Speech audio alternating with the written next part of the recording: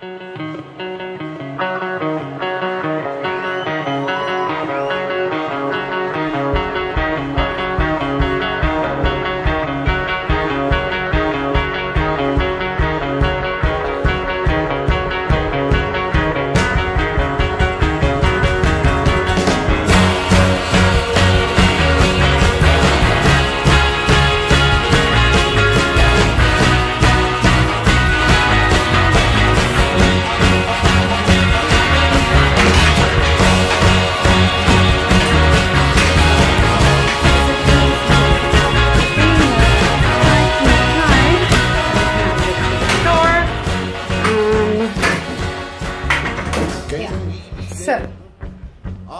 this is how I do it. I put a chair in there.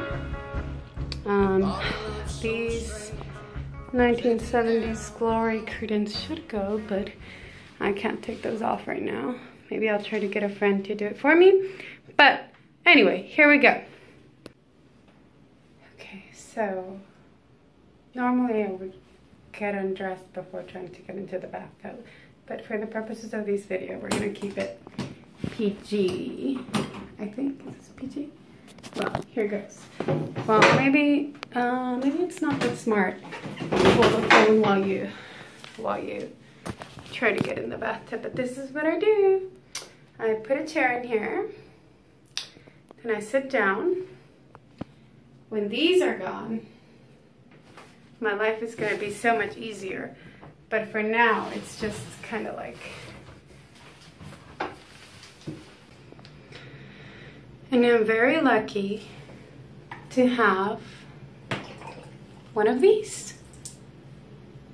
These are very helpful when you have a broken foot with a cast on it, or any body part with a cast on it that you're not supposed to wet.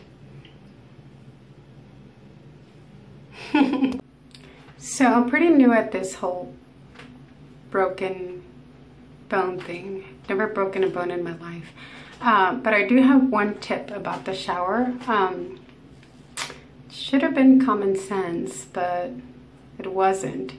And the tip is, don't try to be cool and stand in the bathtub. There's no need. I mean, if your balance is impaired and there's water and there's soap, like that's probably not a good idea.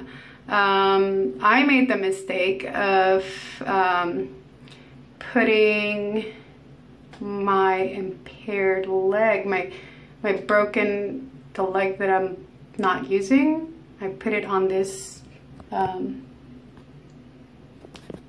folding chair the other day when I was trying to put on conditioner. And the chair slipped underneath me and I totally ate it. I guess I didn't get a black eye out of that. I'm lucky.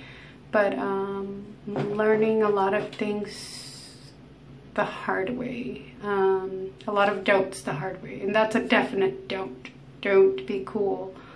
Don't stand in the shower. Just sit down, man. Like, it's okay. It'll be over in no time.